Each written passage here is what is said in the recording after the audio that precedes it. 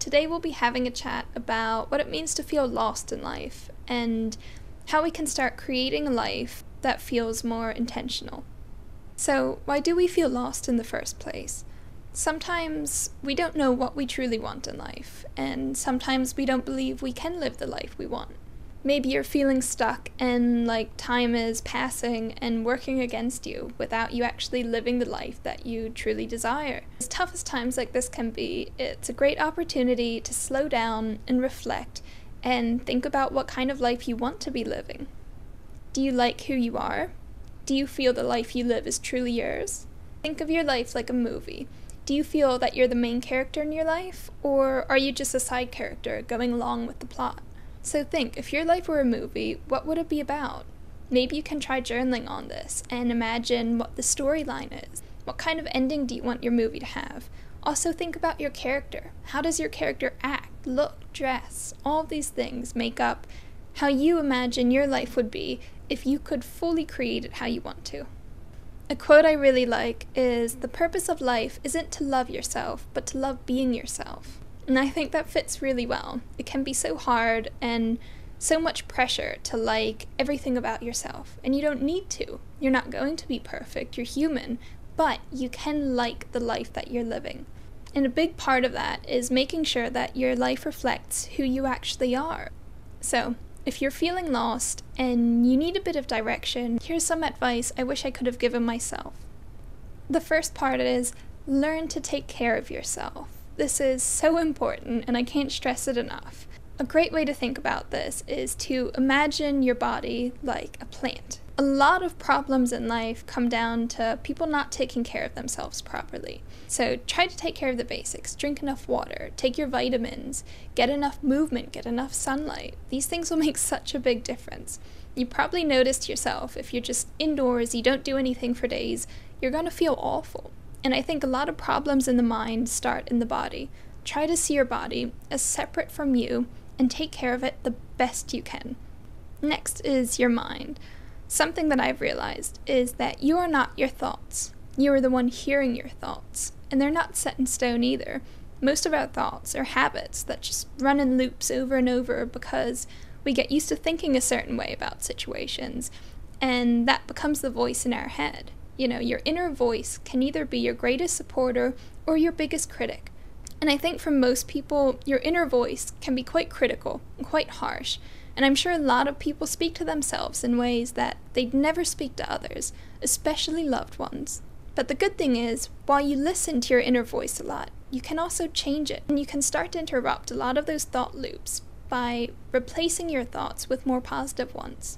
And after a while, that'll become a habit too. So next time you fail at something or you feel bad, instead of putting yourself down for it, your thoughts will automatically start running and they'll be positive. They'll pick you up.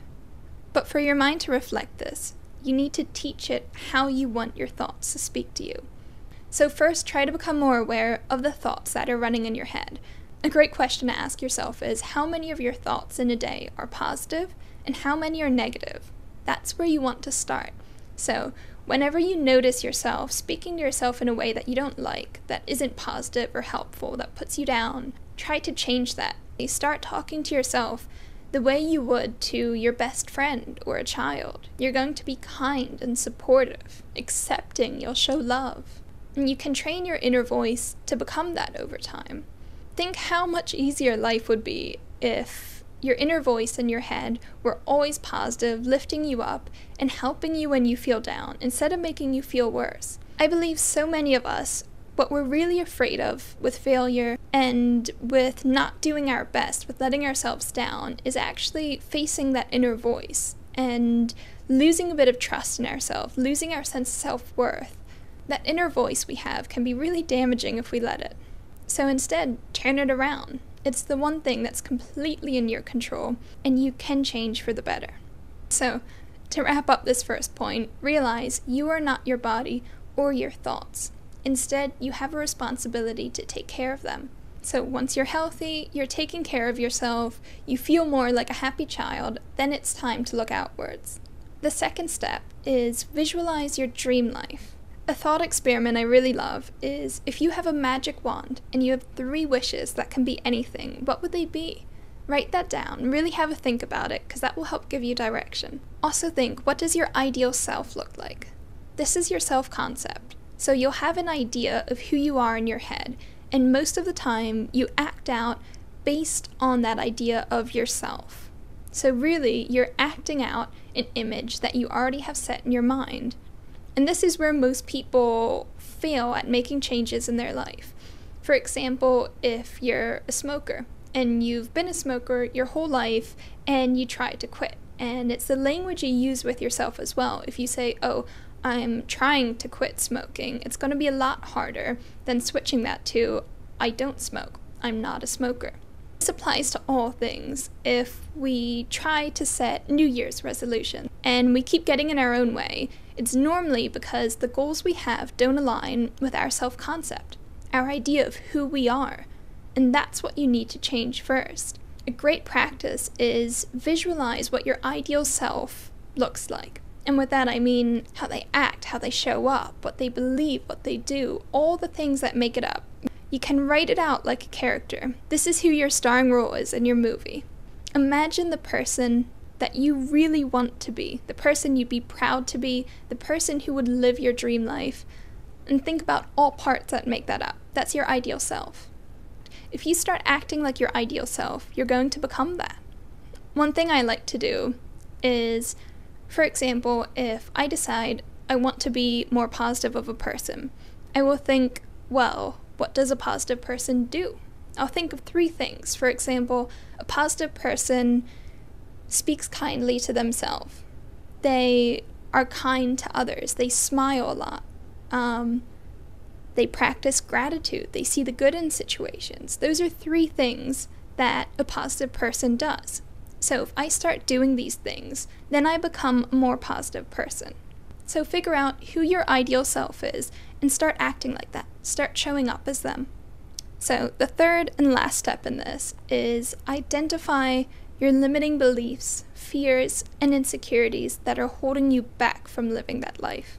If you realize that you set the same goal over and over and you keep getting in your own way, then it's because you have some limiting beliefs that are keeping you stuck.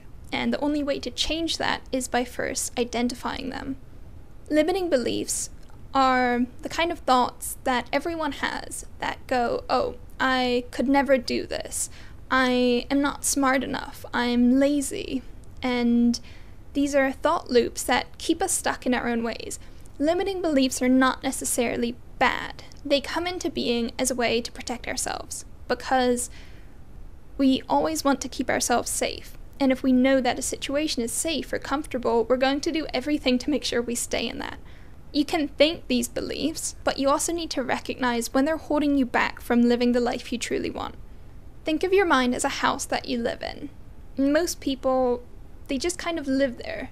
They don't realize that they are the ones who can change things in the house. They can redecorate, they can get rid of old furniture. Most people just live there, and they don't spend much time on actually building their mind to be a place that they actually enjoy being in. You need to become intentional about what's in your house and what kind of things you want to see in there, how you want it to feel, how you want it to look, and also what you don't want to have in there. Shadow work is a great way of dealing with limiting beliefs.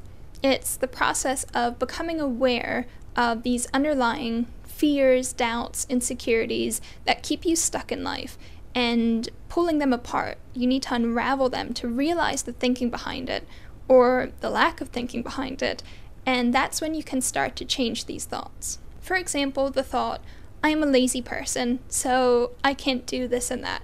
You need to think, well, what makes me believe that I'm a lazy person? Is it this and that past experience that I'm basing this off of? What happened then? What examples are there where I've been a productive or successful person? You know, what speaks for or against this belief? And there's so many ways you can start to pull this apart. I really love to use journaling and shadow work prompts for this, but the whole idea is to realize when you have a thought that's holding you back, that doesn't quite make sense, and it might not reflect what you actually want to believe anymore, and start picking it apart. Start asking yourself questions. Try to understand where this comes from and what it's trying to do. Once you understand your limiting beliefs, you can start to change them. you can take that same thought and go, okay, well, I am not a lazy person. There have been times where I have felt lazy because of this and that, but here are examples where I've been really productive, where I've been great at something, and that's what you want to hold on to. You can use affirmations and start changing your self-concept in this way. For example, say, I am capable and smart, and here are some things I've achieved that make me feel great.